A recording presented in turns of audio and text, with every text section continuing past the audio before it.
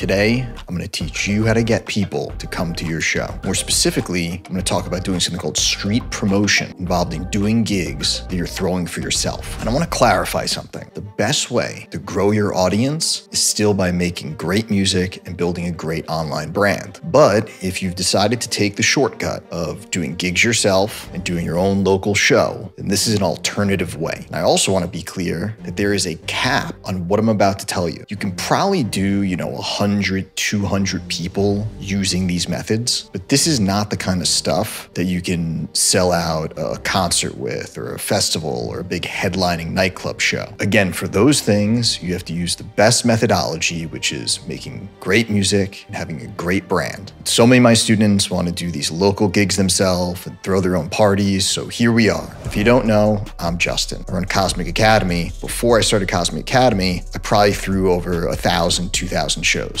What we do at Cosmic Academy is we're an artist development program. We've been around for over 10 years. We've worked with over 700 artists and they get incredible results. They sign to the biggest labels like Toolroom, Monstercat, Anjuna, and they play some of the biggest shows in the world. They play Ultra, they play in Ibiza. We said 3 students play EDC. And yes, the ones that play the biggest shows and go on the biggest tours, they do it by having great music and having a great brand. And we have plenty of videos on those topics. But some of them, when they were starting out, just like get their foot in the door, just like get some DJ gigs under their belt, wanted to do it this other way. Okay, so let's say you've chosen that you're going to do your own party. Let's learn how to promote it so that you can get as many people through that door. If you're watching this and saying, well, the promoting is interesting, Justin, I want to learn that, but how do I get the venue? So we already did that video. You can watch that after this. I can have that pop up somewhere right now. But in that video, we explain that you need 3 things to do your own gig. You need a venue, which we've discussed. You need the promotion, which we'll talk about today, and then the party. When I say the party, what you're really trying to do here is you're trying to build a party. This is not about you just like DJing a gig. No, the best artists throw branded parties. When you go to see Above and Beyond, you're really not going to see them to just DJ. What you're seeing is group therapy, their party. You're not just going to see Eric Prydz DJ, you're going to see his party. Hollow. Claude Von Stroke, you're not going to see him DJ. He does his own branded party. He does Dirty Bird Compound, Dirty Bird Barbecue. It's actually a barbecue. It's great. And we're going to talk about that in the next video. So if you're not subscribed, please do ring that bell. We're putting these out in a series. And in that video, we're going to talk all about building out your party, creating really fun activations, because the end goal should always be an amazing experience for the people that come, for the fans. So you'll watch the building the party one next. We've already done how to get the venue. So let's talk about the second stage, how to promote it. Now look, you could do as many posts as you want on Instagram. You can do ticket giveaways and online raffles, and you can run ads through social media. But if you're just doing your first one and you don't have a big following, it's probably not going to do as much as you think it's going to do. I don't want to discourage you from doing that. You can still do any sorts of promoting online, but where I think you'll get the most success, where I got the most success, is what we call street promotion. And that's stuff that's on the ground in the real world, using promoters and these different street tactics. First, let's talk about pricing the event, because the price of the event will dictate how you can promote it. My students will sometimes come to me and they'll want to do a show and sell like $70 tickets. $70 is way too much. My show, Cosmic Opera, the one behind me, we had Axwell from Swedish House Mafia. We had Zed. We had all these huge names. It was a massive concert with a big production. That was $70. So what you have to do is you should look at the market. Look in your city at comparable shows. Look at who's playing, look at who's DJing, and do not price your stuff near that level. You can't be charging what the big name headliner coming to your city is charging. I think the range of like $20 is really the most you could do. But I'd also consider doing a pre-sale, or we call early bird pricing, and that'll incentivize some early sales, some quick sales at the beginning. For instance, you can maybe charge like a $10 early bird, and then a $15 tier 1, and then a $20 tier 2. And there's websites that can help you do this. There's Eventbrite, there's Tixer. They make it very, very easy. So check those out. The cool thing is no one but you will know how many tickets you're really putting up for those early bird ticket sales. So you can make an event appear very high demand by putting less tickets in the early bird tickets. So let's just say you're selling 100 tickets. Don't put 50, 60, 70 of them at the early bird. When I did Cosmic Operas, we would be selling 4,000 tickets. We would only do like 400 or 500 as the early bird. That's only 10%. And what was great about that is we sold them out in 1 minute, literally. Early bird, gone in a minute. And what that does is it kind of like hypes up everyone else. It's like, oh wow, look at how in demand this event is, this show is, that their early bird went like that. And then it helped the rest of our tickets sell very, very quickly. So be smart, really think about how many tickets you're gonna put in each category. The other reason why pricing is important is because you're gonna have to pay people to promote. That's right. The beginning of my career, for the first 500, 700,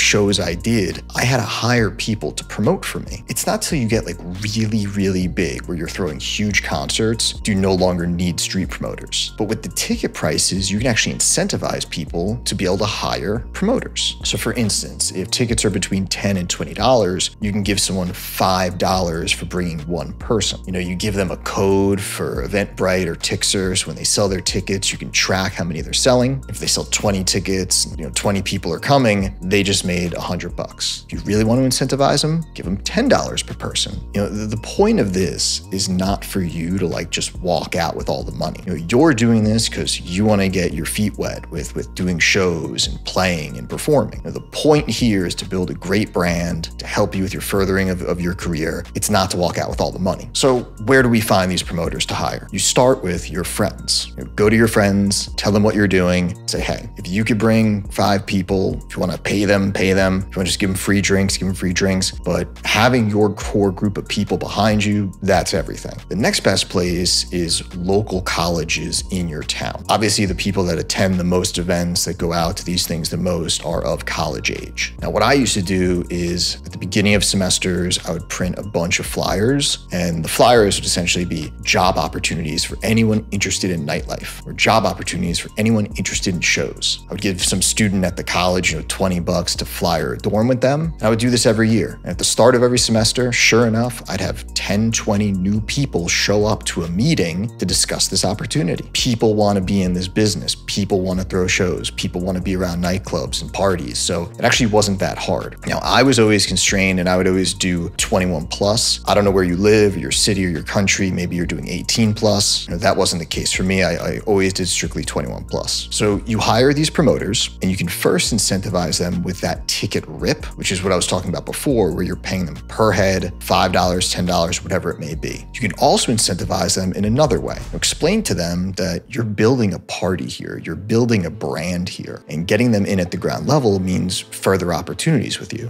Down the road, you make them a partner on the party. You give them a percentage of everything. If they do a really fantastic job, let them take over the whole operation in the future. I have a lot of students that will start with this. They'll start and hire a bunch of promoters, help them do like some early gigs, 50 people, 100 people shows, and then one person stays with them for 6 months, a year, and they're always doing a great job, and they just hire them full time, and it's like they're a promoter, and they jump on all the shows that they do, and then when that student gets even more successful and starts playing bigger shows, they kind of come along for the ride. So it's a bit of a win-win. You want to play the shows, promoters want to make money off those shows. Let's not get ahead of ourselves. So college is definitely one of the easier places to find these promoters. Another place to find potential promoters are actually at your competitor venues in this local town you're in. So yes, what I'm saying is you can go to the other local spots in your town, the other clubs, the other bars, and hire some of the people that work there. But I must caution you, you do not want to piss off these other venues. Why? Because you might want to play those venues someday. So what I recommend and what I used to do is I would go to those venues and they're like really big nights. Let's say the Saturday night party. And I would go and find like the lower level promoter in there, the person doing kind of the filler crowd, not really making much money,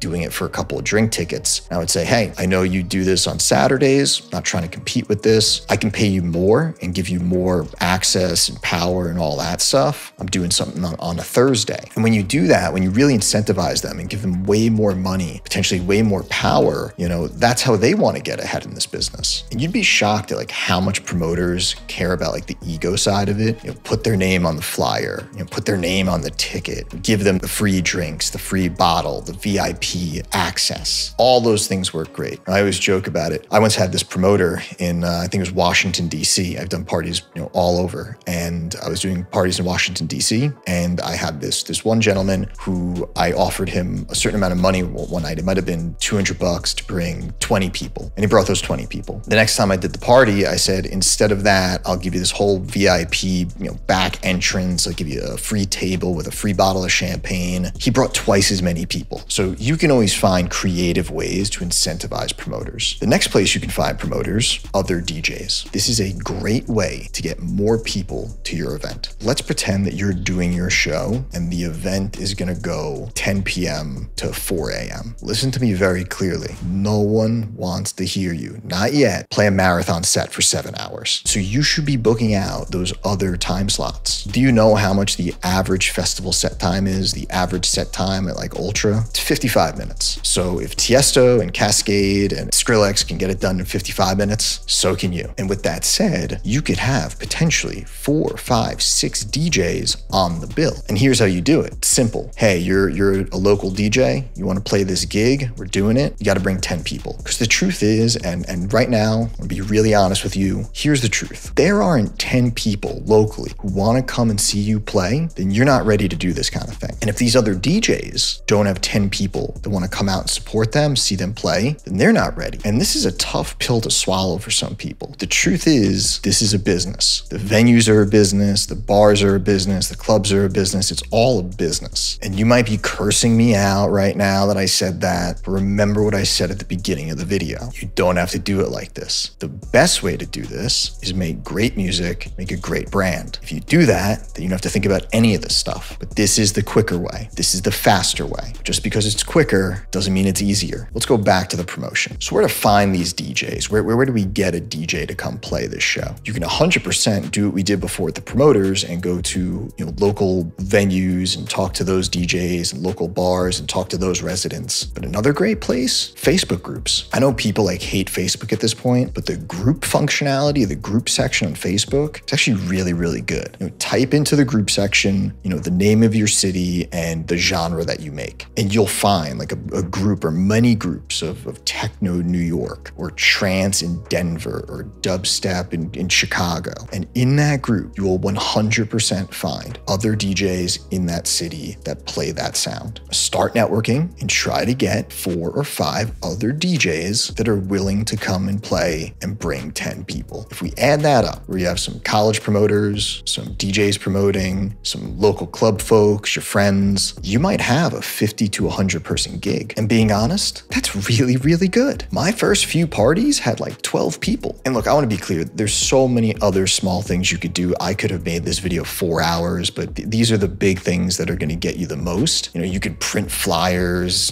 give them to someone on a skateboard to flyer the town, to flyer certain streets, to flyer other bars, to flyer the dorms at that local college. There's ways to get on radio, and you can obviously do the social media stuff we were talking about earlier. But just by doing the street promotional stuff we talked about today, getting these promoters, you might be able to have 40, 50, 60, 70 people fill a room. And that's a good party. You can make that fun. And if you make that fun, you can build on that. Because if they have a great time, then they tell their friends. And the next party you do in a month or 2 months, you'll have that as a base and it'll grow and grow. And I just want to tell you, some of my best parties had 80 people at them. And now would be a good time to remind you, don't take a venue that's too big. It's always better to have sold out and packed a smaller room than not be able to fill an empty large room. Okay, so in the next video on this topic, we're going to talk about building the actual party, right? The concept, making it fun, making it a great experience for the people that show up. So make sure you're subscribed, make sure you have the notifications on. If you're just sick and tired of thinking about doing these types of gigs or getting promoters or dealing with any of this crap, rather just do it the old-fashioned way, make great music. Here's an awesome video from Zach talking about making great music. Go watch that now.